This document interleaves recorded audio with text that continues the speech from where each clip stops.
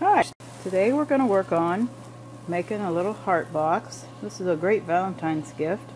It has a lot of little divisions. So to prepare, I've gotten my piece of wood ready. In this case I'm using 3/4 inch cherry. This happens to be my choice. You can make it thicker or thinner as your scroll saw and your preference allows. I've already put blue painter's tape on my wood. Then I've applied my pattern. Now you can use spray cement, you can use glue, you can use, kids glue. I like to use kids stick glue. You see I've kind of got a little bit on my pattern there. So this is how we're going to start.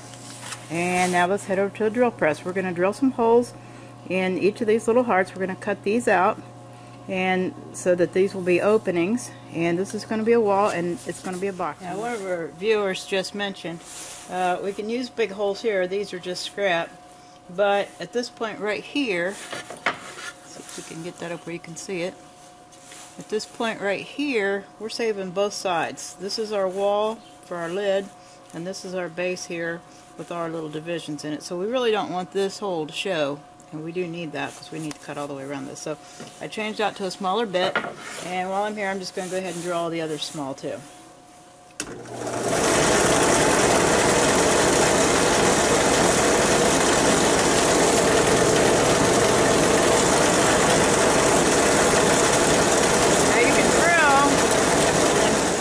Your holes where you've drilled, you want to kind of make sure that those things aren't splinters sticking down, because that'll help teeter your board on your scroll table, and any teetering that it does will cause your not to get as straight cuts.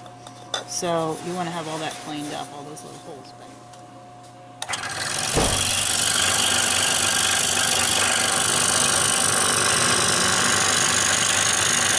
Okay, now one other thing you might want to do is, I like to start in the center of my project or toward the middle. It just avoids me on that little problem. One of these days I'll probably make a video about that, because so many people ask me about how to cut a straight line and so on. So this is my smooth curve, following the line. And then back to my little entry hole. Okay, take the blade out. Here we go. Process we've been doing all along. Oh, that's probably one of the harder ones, so it'll really be good practice. Nice tight turn. Now another straight line.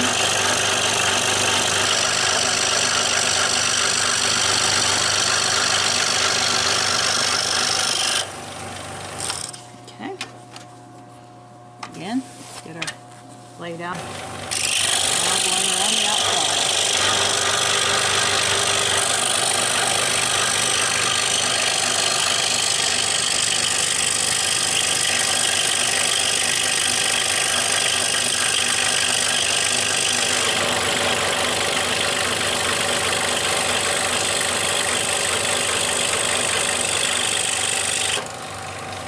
Okay.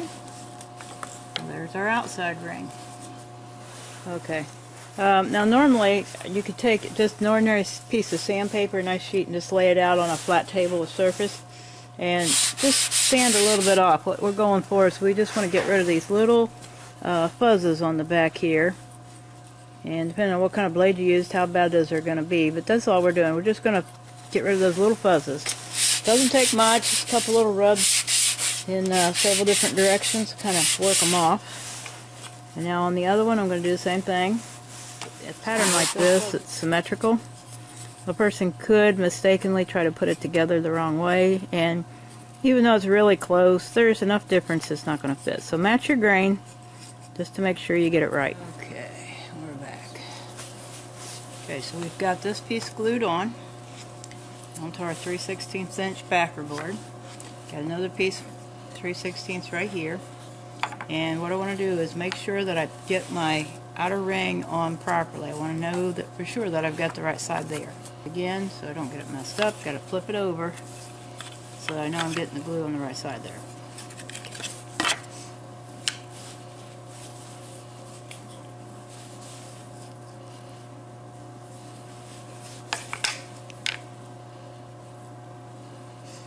And I do want to get this one really good, because this is the lid, and I don't want it to have little cracks and stuff in the edges.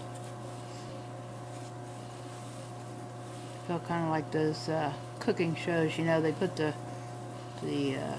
fresh cake batter in the oven, and 2 minutes later they pull out a beautiful cake. It's kind of like why I'm using this kind of glue. Okay, so the wonders of super glue magic now. I'm going to put this on here, and I want to get my grain lined up, about where I had it before, I believe, and press down firmly. Now we're going to put these together as though they were the box. Okay. Down there at the bottom. See if we can see that. Maybe you can, yeah, I think you can see it better that way. I'm just following that edge real close with my blade. Now the toughest part about doing these when you're doing the edges is you can't see this direction right now. I gotta lean my head way out there, and I'm gonna skip it again because I can come back and do that better later. Did you hear a little bit of a pling? I was forcing a little bit more than I should have there. Okay, we're almost done. This is looking pretty good, folks. Well, it certainly helps I can see where I'm going, but it's not as easy to guide. I'm not good with spiral blades. I don't make a practice of them, as you can probably tell.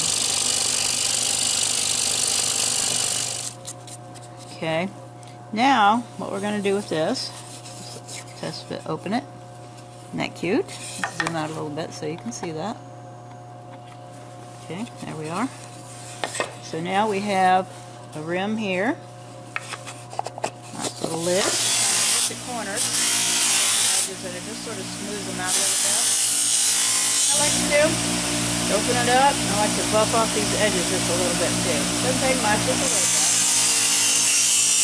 Only thing left to do is put a little finish on it. And I'm just going to rub a little oil finish on that, and I think we're just about done.